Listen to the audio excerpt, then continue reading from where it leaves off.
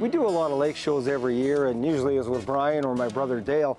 But this year, Brian gave me a call and said, hey, come on over to the East Kootenays, and not our traditional East Kootenay lakes. Normally it's white swan, white tail. That's right, we're way over in these water we've never fished before. So where are we? Well, today we're on Summit Lake, east of Fernie, just past Barwood, right on the Alberta-BC border, and it's the first time for both of us. And there's fish rising here. Wow, we saw it. You know, we've always looked at this lake. We heard a winter kill a few years back. That's right. But you guys, like Freshwater Fisheries Society, has done a great job in stocking this lake.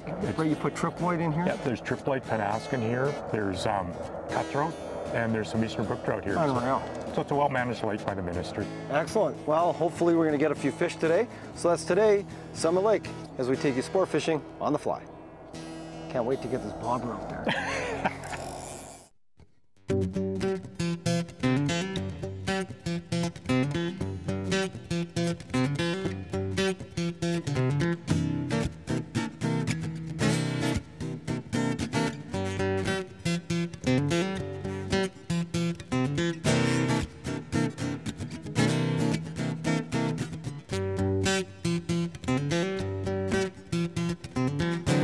Gorgeous. Look at that big dome.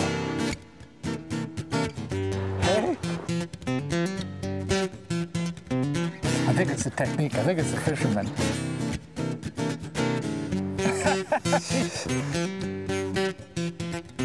Some days are good and some days are better. A lot better.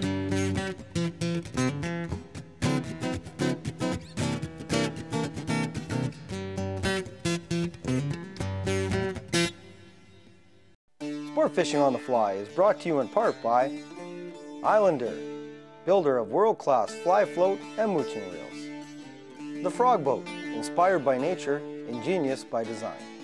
The Freshwater Fisheries Society of British Columbia. Catch what you've been missing, go fish BC.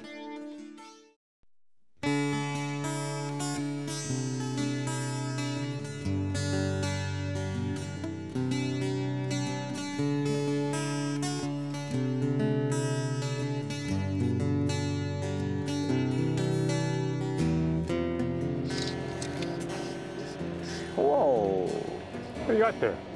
I got a fish. just got the fly out. Well, the only thing, you know, it's the Summit Lake. It's a pretty lake. First cast, fly's been out there for 5 minutes. Just a phenomenal lake, and there's big fish, right? We got the potential to catch, what, 5-7 pounders today? Oh, absolutely today. Yeah, it's really a trophy fishery. And here I've got a nice, you know, 2-pound fish, but this is generic, and they're a dime a dozen. They're all over the place. And look at this, still water, and we're still getting them. Goes against the Freschi rule. I know. I have no Freschi riffle, and I'm still catching them, but they want a little movement, right? You got to give it that little movement. Yeah. Summit Lake too, you know, we got the big trains going into Fording Cole. That's the only thing, isn't it? Yeah, we've got a highway here, but you know what? This fishery tells you, you don't have, the best fisheries are often the easiest to get to. Yeah. Like, we're literally 200 meters off the highway. Great access. So Summit Lake here, they've got a real nice boat launch, even a little camp area you can sit. I mean, it's not ideal camping, but again, it's a great area, easy access. Absolutely, absolutely. I'm gonna get this guy in, show everybody. It's not a bad fish. Good starter fish. Oh man, and look at this water. It's crystal clear. It's just gorgeous.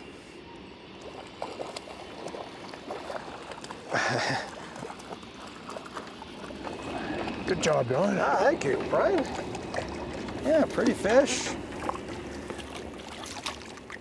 So we started off in about, 16 feet of water. We saw a bunch of fish activity. And again, a good starting point is where you see those fish. We saw a lot of happy fish. And what we mean by happy fish is fish jumping. Fish rising, coming up to the top. So we know they're around. So I put on one of my deep water patterns. It's a great little deep water pattern. It's one of my tricked out chironomids that I always start with. And here he is, just a nice little guy, little pound and a half, a couple pounds. Good starter fish. Oh, look at that. He just soaked me. Oh man. Refreshing. Oh, was it ever refreshing? I can't grab him by the tail. He's too wiggly. There he is there. Look at, he just soaked me. I'm just covered, but I'll just let him go. The sacrifices you make to catch fish. Never put the tail towards your face, because this is what happens. Oh Oh man, that's nice. You really got Oh, you. you really got me. That's nice warm, nice cool water. Okay, well I'm gonna clean off and get my indicator back out there. Wow, good start.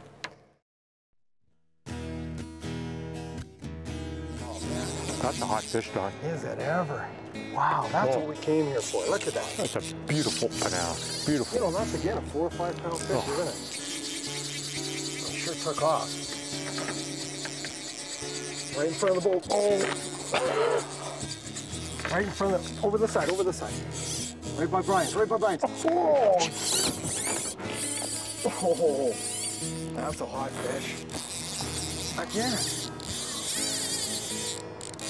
Gee. Have you ever fished this? You've never fished this lake before. Like, this is crazy. This is just phenomenal. Just heard always about it. You know, it's a great early spring lake, I've heard, and then so early spring. What do you mean by early spring? Like May? April, early May. Okay. And we can see we're here mid-May, and we can see the weeds are already starting to grow up, even in the middle of the lake. So you think by June should be pretty choked up in here? But then I understand that this lake fishes very well in the fall. Okay. Yeah, so September, October again. September, October. This is a hot fish. Wow. If this is what it's like, these are incredible fish. I'm getting tired of fighting this guy. Look at that. Oh. You know what, Brian? I think we should take a throat sample. Oh, I mean, they're eating this tricked out chironomid. Yeah. You know, it's kind of a gun gray, brownie, gun gray with the wing buds. But the orange wing buds might be the ticket. That is a gorgeous fish. Is it ever? You want a throat sample? Yeah, we should. Yeah. Look at that. That's a gorgeous fish. Get the water out of it. See when it's wet. Slide it in to the esophagus. Because we have no idea what they're going to be feeding on. We know they're chironomids coming up. Yeah. Oh, look at this guy. Look at that. Look at that. That is a pretty fish. Isn't that gorgeous? Look at that. Oh, what a pretty fish. Just chrome. Hey, how long is that guy? He's 20-ish, 21. Oh, yeah. Just beautiful. Beautiful fish. But chrome. I love that. That's why I love triplies. Yeah. There he goes. Oh, thanks, Don. Well, let's see what he was eating. Let's have a little throat sample and see what... well, you know what's going to be chironomids of some kind, right? You know, that was what we went with before. Look at that. So he's just starting. He's just starting. That's good. Well, I mean, we just got here. You know, it's going to be a warm day. It's supposed to be exceptionally warm today. Yeah, one little chromie. One little chromie. Yeah. But the beauty of the fishing right now, it's spring, mid-May, but when we look at our depth sounder, it's 54 degrees surface. I mean, that is 50 to 58 degrees, the fish are going to be hot. And that's critical, right? You want that, anything above what, 48? Yeah, anything above 48, then you know it's warm enough for the bugs to start going, and those fish are going to be hot. Today on the bench, I'm going to tie you up Don's deep water chironomid. This pattern is very effective for what I consider fishing deep water. That's anywhere from 15 to 20 feet or 20 even down to 50 feet. Make sure you have these materials ready before you tie the fly. For the hook, we'll use a size 10 scud pupa hook. We'll tie with some 8/0 black thread. For the first bead, we'll use a 3/32 inch white bead.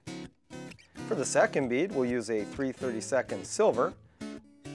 We'll use some orange motto or floss for the buds, some large holographic tinsel for the body, some black ultra wire for the rib, and some hard as nails coating for the finish. To start the fly off, we always put our thread onto our hook first. And what I'm going to do is take my orange floss, I've got some orange floss here, and I'm going to extend it out, you know, a good foot. And then I'm going to cut it. And I want to build up a bit of floss. I actually want this to really stick out as a bud. So I'm going to put it in half, and wrap it over together.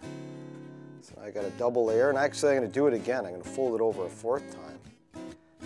And then kind of spin it together. And that gives me a nice, fairly thick orange strand. And then what we're going to do is put this over our thread underneath and tie it in right at the eyelet.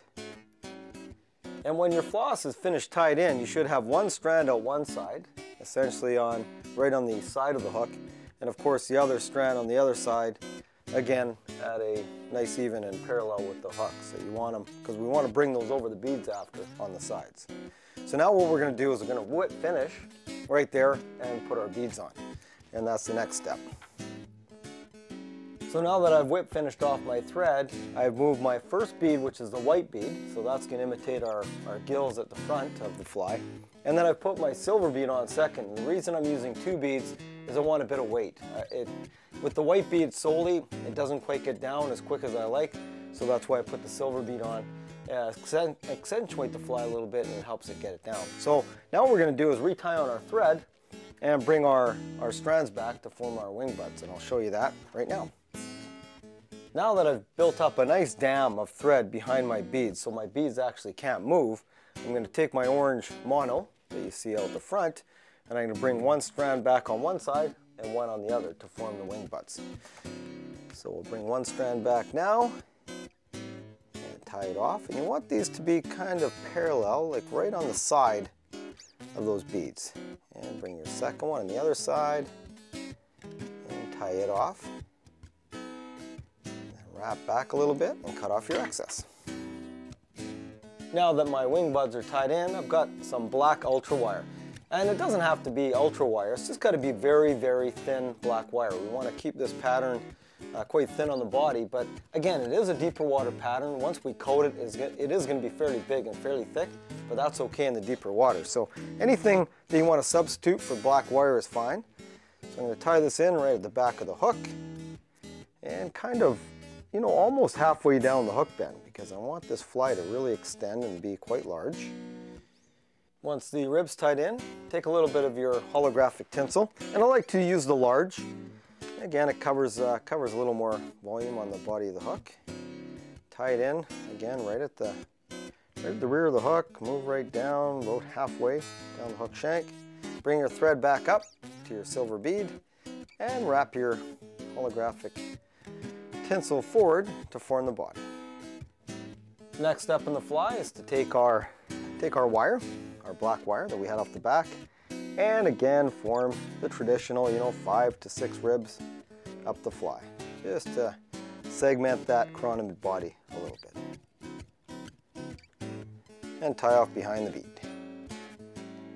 The last couple of steps of the fly are to whip finish off, so I'm going to take my whip finisher and I'm going to again whip finish right behind the silver bead, and I like to do it a couple times just to make sure this stays secure.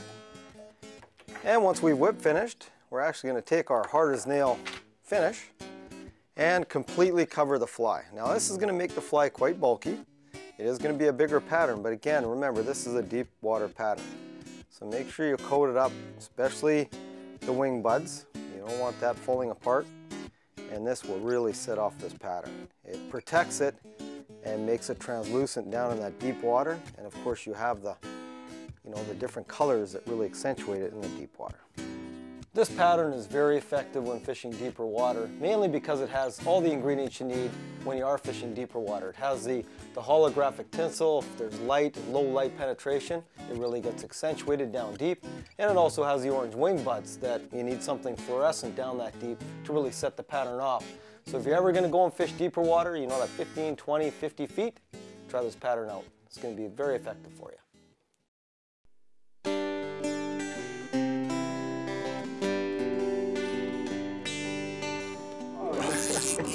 Ooh. Oh, hot fish. Jumped way out there. Fish. And you know, this is just starting. Look at the chironomid checks. We've got mayflies starting. Look at, there's a mayfly right here. There's our first mayfly coming off. Right at the rod tip, we got chironomids everywhere. I bet you we'll get May fishing today. So we'll probably get May fishing today. Yeah. Wow. That's the great thing about spring fishing. It's just like, you shouldn't have to work. Yeah. Oh, no, I'm not. That's right, you shouldn't have to work. You shouldn't have to, but if you have all the tools. Now, that was a good point. You've got all the tools where you've got a clear intermediate sink for mayflies. You've got chironomids for your, or dry lines for your leeches and chironomids, right? You've got to have all the tools. Yeah. 3 basic lines. So what do you want? Full floater, yep. Clear intermediate, and your full sink. And a full sink type 3. What's the full sink for? Well, we'll talk about that later. Our favorite pattern. Oh, let's get these guys in. Man. Double headers, crazy. I got mine. Yeah, and they're identical, aren't they? Right here. Oh, fish. Just clones. And they're just beautiful. Just clone balls. Look at that. We're gonna get wet, you know that? That's phenomenal. You know what? Every time we come out, we have such a blast. Like, we always catch these kind of fish. It's just so great. Yeah, we're lucky. I know. We've got such good fishing in British We've only Columbia. been out here for a couple hours now, and you know, we're going to fish this way for a while. Hopefully a little later on the show. Maybe, you know what? Maybe we'll go to mayflies a little later on. That was good to see that May there. It was, wasn't it? Oh, the water temperature's prime. 54. You know she's going to start rocking. That'd be great, and then we can show everybody some mayflies. Absolutely. Nice. I'm going to show you how to tie the non-slip loop knot, also known as the 97% loop knot. So this allows your flies to pivot under an indicator or on a wet line when you're stripping them. Provides a lot more action. So I've got obviously thick material here just to demonstrate. So we take our tippet, we put an overhand knot in it, just like that. Simple overhand knot. And then we put the tippet through the eye of the hook. We make that knot as small as we can, bump it up right to the eye of the hook, and then pinch it off like so it's not going to move. Then you take 4 wraps around the main line, and then take the tag end and you place it back through that overhand knot. And keep that overhand knot small and pressed in. I wet it like so, and then just pull on the tag.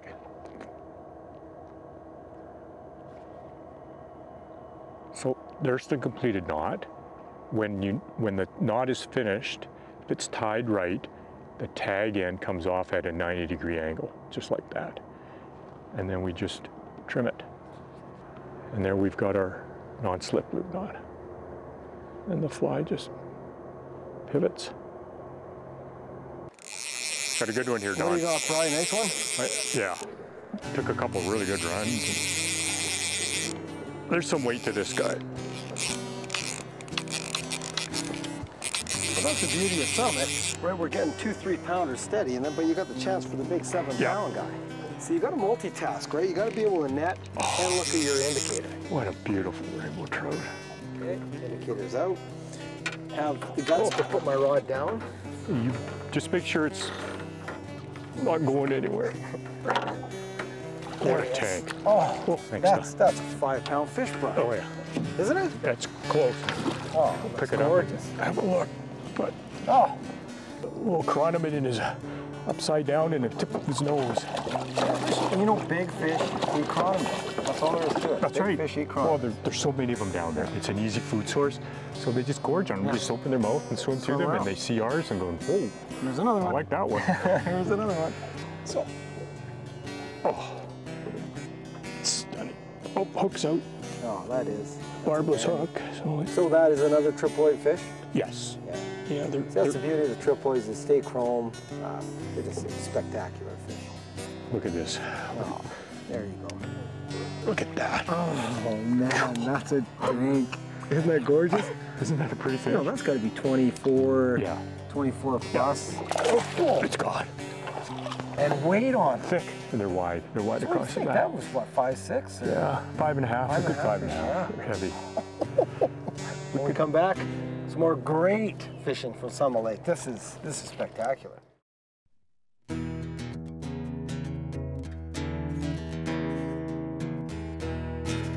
Good time to take a break. You know, it's kind of hit the afternoon lull. I mean, we're still catching fish, but it's a good time to show everybody the feel of the patterns that we're using. Yeah, so basic spring patterns that you want to have in your fly box. I know we don't fish them as much as we should, but you know, we definitely need the shrimp patterns. Nice. You know, a bigger one for the gammas, and then the smaller, high-level shrimp are certainly ones. You know, they're always available, so you want to, and they definitely eat them in the spring. Fall, winter, spring, yeah. That's right. And then we we certainly go from there to the chironomids, and you know, the go-to pattern to start at. Black and red. Black and red. Isn't it? Yeah. Black and red with a white bead or even a silver bead. It's silver bead, doesn't matter. And then we always end up fishing some type of silver chromie type pattern. So you got the chromies. As they're gassing off, coming to the top. That's right. Taking on that. They're getting shinier and shinier as they come up. As they rise. Perfect. So other spring patterns, definitely, we have to go back to the other side here, are leeches. Got enough flies? Yeah. And whether they're maroony black ones. My favorite. Yeah.